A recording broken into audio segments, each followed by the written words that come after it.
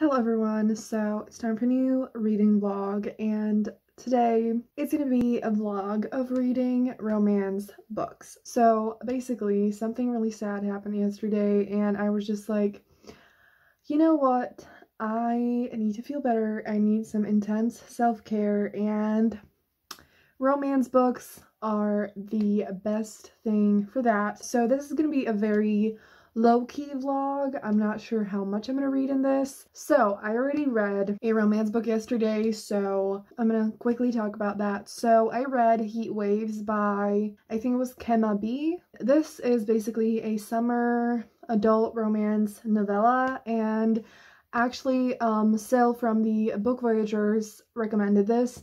And I just want to give a quick shout out to Sil because she's amazing. She tweets a lot about romance books, like every single day there's a new book that she's talking about. And she also has a YouTube channel now, so I'm going to have it linked down below along with her Twitter. So definitely check her out. If you are a romance reader, Sil is the perfect person to follow. I have actually read quite a few books that she's recommended, and so far I enjoyed all of them, so yes. I ended up giving this 3.5 stars. It's a really short romance book, and I feel like in a lot of ways it's not perfect, but it was exactly what I needed. It's definitely under 100 pages. I don't know if I want to tell you anything really about the plot because it's so short that I'm just like, you should just read it, you know? It's just a summer romance novella, like a summer fling that could turn into something more. It was extremely easy to read and super quick to get through, and it was really steamy, and yeah, I didn't fully love the writing in it. Some places felt kind of info dumpy. The couple kind of runs into each other at the beginning of the book, and then the first 50% they don't see each other, and then like at the halfway point they run into each other again, and then shit happens. So I feel like if it started a little bit earlier it would have been even better, but again it was just super chill and really nice. And I needed something easy yesterday. Like, I didn't want to read 300 pages of anything, and this was just super easy to process, like I said. And it was great. Yeah, but it is super short, and so there's not really a lot of time for development, and it's kind of like they have fun, and it could be more, and you know, but it's not like a full-on relationship that blooms and like develops through the whole way, if that makes sense. So just be aware of that. If you don't like reading short things, this is probably not for you, but if you want something super short, definitely check it out. And once I decide what book to start next, I'm gonna update you.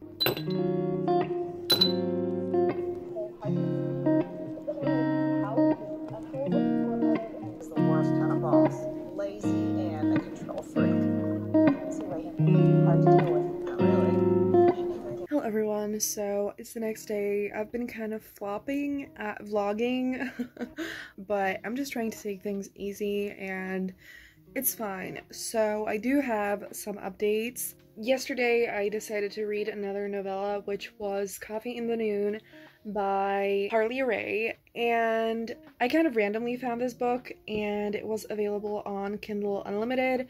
So is Heatwaves, actually. I didn't mention that earlier, and I ended up giving it 3 stars. This one was even shorter. It was super short. It was more like a short story and not a novella, and it had like, I think it had under 50 pages. And I'm not sure what to say about the plot. It's just set in a small town, and it's just about 2 people who run into each other and shit happens. And there were some things that I really liked about it, and there were some things that I felt kind of weird about, and I was just like, So I don't think I'm gonna tell you more about the plot, because again, in this case it's even shorter and I don't want to spoil the entire thing, you know? And so it's kind of completely insta-lovey in a really intense way. I feel like insta-love can kind of work for me sometimes, but it depends a lot on how it's done. Sometimes it can be like insta-like or like an instant connection, which I feel like is really believable, but in this book it just felt like super intense emotions happened in literally under 50 pages. I liked the writing. It wasn't completely for me, and I felt like it was super rushed, and the conflict in the book felt like too big of a thing for too short of an amount of time. I feel like you can write something super great even under 50 pages, but I feel like just the whole insta-love and all of that intensity was just like not the best idea for such a short thing. But it was super short to read. Like, I read it in, under half an hour, and so if you have Kindle Unlimited and you want to read something super, super short, then I would still recommend you check it out. I've been so indecisive because I have so many romance books to read, and I'm so excited for all of them, and I also really want to read Oops by Alexandra Warren. I started it and I really want to read it. The only issue is I have that on my phone, and I'm kind of sick of reading on my phone because I've been reading a lot of things on my phone and I feel like I need breaks from it, but at the same time I want to read it, so I'm conflicted.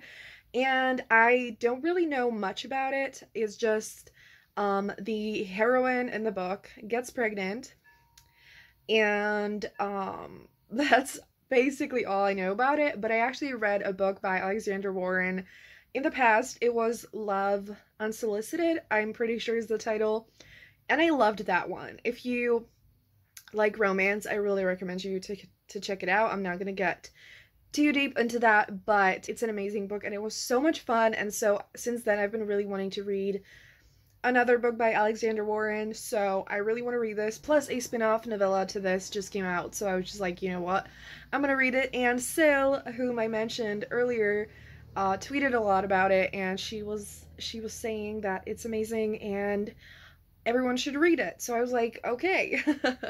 So yes. Also, one last thing, I was watching the new season of Lucifer earlier, and I'm not gonna talk about that really because I never know how to talk about like TV shows or movies. It's certainly very interesting so far. I am not loving it. I think the plot is a little bit extreme, but I like the characters. It's entertaining. So that's all I'm gonna say about that. Tell me if you like Lucifer or what your favorite show is. It's finally time for an update. I had to go to my aunt's house for reasons that I'm not gonna get into because they're boring, but I read 2 books since I last updated you. I read them there, and I could have filmed, but it just was not ideal, so I just wanted to quickly talk about them before I get into another book. I know that this vlog has been so freaking chaotic, and I'm really sorry about that, but hopefully it's enjoyable anyways. And yeah, so one of the 2 books that I read was, well, actually both of them were by the same author and kind of companion novels. So that was Oops and Woe by Alexandra Warren. So I mentioned them earlier. Oops is basically about Cameron and Maverick, who they kind of are co-workers, and they just knew each other for a while from work, and they kind of flirted sometimes, and they had a lot of banter, and Cameron was like, I don't want to be with you, you're just really arrogant, and no thanks, you're hot, but that's not happening. And then they hook up, and guess what?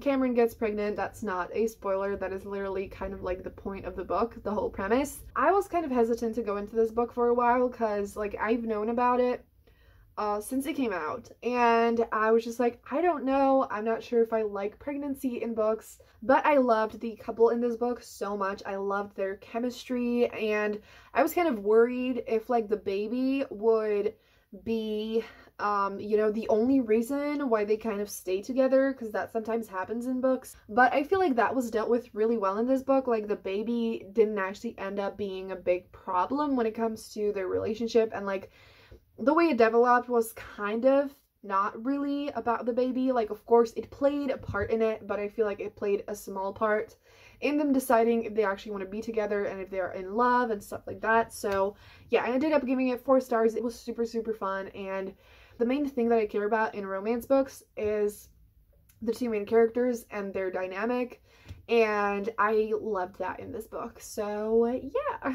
And the other book, Whoa, it actually follows the sister of Maverick, who is the hero of Oops. And this one is actually a novella, so it's like 100 pages, so it's even quicker to read. And both of them are actually available on Kindle Unlimited, so that's great if, you know, that's a subscription that you have. It's basically about her and this DJ who is one of her brother's best friends. And so the main character, Molly, she usually doesn't date her brother's friends because she just doesn't like them and she doesn't like that. But her assistant kind of sets them both up on a date, and you know, sparks fly, they have a connection, and it's great. The male character in the book, whose name is Walt, since he's a DJ, he has to like travel around a lot, so that kind of gets in the way of their relationship. And Molly is a lot focused on work. She has her own business, and so she just wants to prioritize that. And so they have to figure all of that out. It was so freaking fun. Again, I really liked the dynamic between them. I feel like you can definitely read them independently if you just want to read this one. But I would recommend both of them because they are both super, super fun. And yeah, so I feel like I don't want to end the vlog here just yet. I'm not sure what I'm going to read next.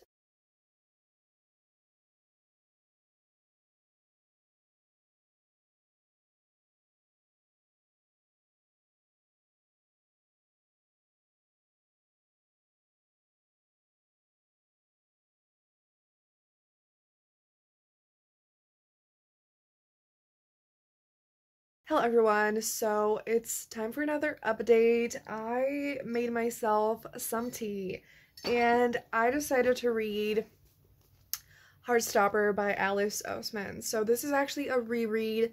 I am sick of ebooks.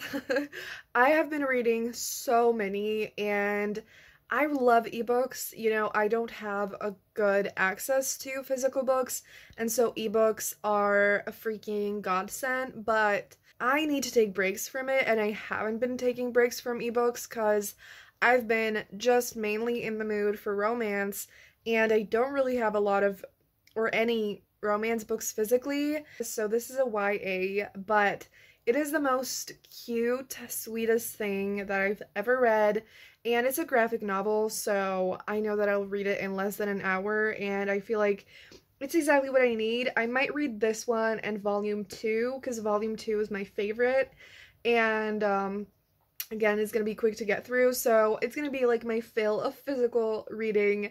And yes, I'm super excited. I am already on page 93. I am this far into the book, so not super far, but I've been reading for like 10 minutes or 15 maybe, and I'm freaking loving it. One thing that I forgot is that Charlie at the beginning of the book is actually in a really bad relationship, or like it's not a relationship exactly, but yeah. And so I kind of forgot about that, so, you know, just be warned that it does deal with that a little bit at the beginning of the book, but fortunately he gets out of that pretty quickly. And this book is a YA contemporary about Nick and Charlie, who in this book they mainly become friends, and it starts turning into more, even though the series deals with some kind of like more difficult topics, it gives me so much serotonin, so much cuteness, and like literally every time I talk about it or anyone else talks about it, everyone always says cute like a million times describing it, and that's literally the only word that just you need to know about this book. So I'm gonna shut up now. I'm gonna fly through the rest of it and I'll update you later. It's time for another update. I finished volume 1 and I loved it so much.